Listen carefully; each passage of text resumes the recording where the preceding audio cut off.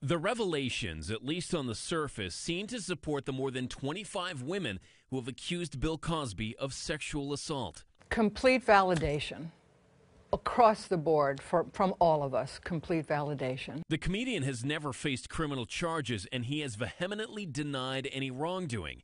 However, in a 2005 deposition, Cosby admitted under oath that he got a sedative for the purpose of giving it to women with whom he wanted to have sex. Arguably, this statement, which was made within the statute of limitations within the last 10 years, could be used by a DA or a prosecutor to bring charges against him. He's got real legal jeopardy at this point, which is why he's fighting this. Only selected portions of the transcript were released this week. They show attorney Dolores Troiani asking Cosby, quote, "When you got the Quaaludes, was it in your mind that you were going to use these Quaaludes for young women that you wanted to have sex with?"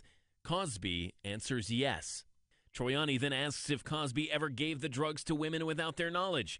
His lawyer objects, and Cosby never answers the question. Cosby then tries to clarify, saying, quote, "I misunderstood, woman, not women." The documents also give Cosby's account of a meeting with a woman in Las Vegas in the 1970s.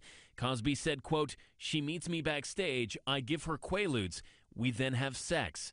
But the account does little to clarify what happened, whether the woman, whose name is redacted, ingested the drugs, or whether she consented to the sex. During the deposition, Cosby never answers questions about whether women took the drugs from him knowingly or whether they took them at all. I'm Andrew Spencer, reporting.